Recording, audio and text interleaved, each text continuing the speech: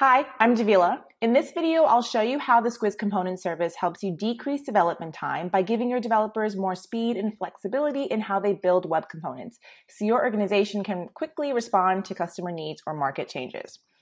So what I'll do first is I'll show you the component service in the DXP console. We can see all the components here that have been built for this organization. This is useful for developers to see all components that are currently live and accessible by content editors. If a component is being used anywhere on your sites, then it will be coming from here. Then we have these component sets, which are used to group components together so they can be accessed by different design systems or separate websites. I'll look at this university component set. Each design system can contain as many components as you'd like. Being able to set up these component sets with different component libraries allows us to better control the evolving needs of the business by governing what websites or design systems have access to which components. I'll open this hero banner component. On each component page, we can see the versions available for this component, so your organization can govern what versions of this component have been released. It also includes which component sets this component is available on. So this really helps digital teams govern where this component is being used. And we can preview the component right here through the component service. And usually you can interact with the preview as well. So I'll go back to my university sets, and I actually want to deploy a new component here. So I'll open up the Visual Studio Code to show a component I've been building locally after I pulled it from our central Git repository. Here are a list of all the components that you saw listed on the DXP console, and then there is this new one here called course list. First, what I'll do is I'll show you the manifest.json. The editing interface and development are separate, and the manifest.json files help to maintain that. Developers only need to describe editing fields in this industry standard JSON schema, and this makes development faster, simpler, and less risky. Here you can see my display name, the description that will appear in the component service. I've also added an icon already so that when they're going through the component list, they can see an icon for this course listing. And then what's important here is what is allowed for the input for our content editors. As we can see, I've already added a heading that will appear in the component and some introductory text. What I'm going to do next is add what course data the content editors can add to this component. I'll add my code here. Cool. And now we can see what content editors can add. They can add a title, they can add the school name, they can also add a URL and an image URL. Then I'll just cross-reference these fields in the template file that I have for my courses.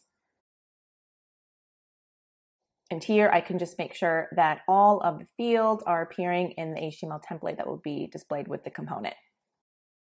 The last file that I'll show you is the main.js. This is the JavaScript file that controls the look and feel of the courses listing by running server-side functions. Developers can build components using modern developer tools of their choice, whether it's JavaScript and React, and here you can utilize any framework or templating library that you like developing.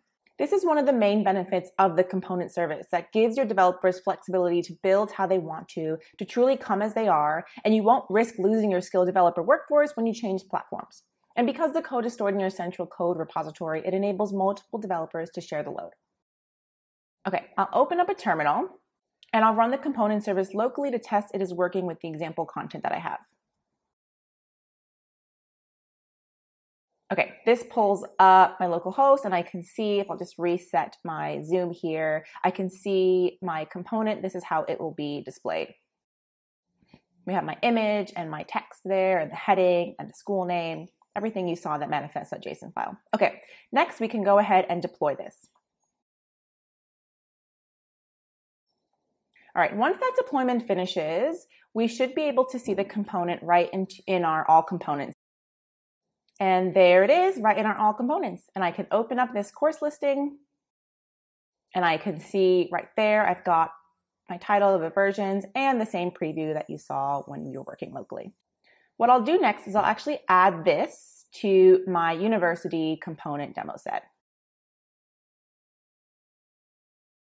And I can choose the version that I want to be used. But for this example, I'll just use the latest version. Great. Now, my university sites that have this design system set on them will be able to use the course list. I'll show how content editors use this component in the Squiz content management system. And I'll show this on a page of my university site that is already using the university components.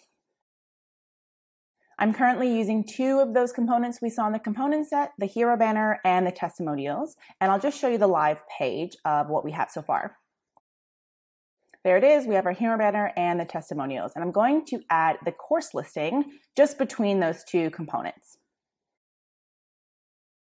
So now the content editor can now select this course listing from the list of components through the CMS.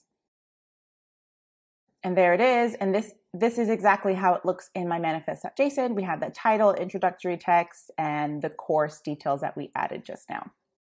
I'll go ahead and fill content now. All right, that looks good. I'll save it and go back to my live page.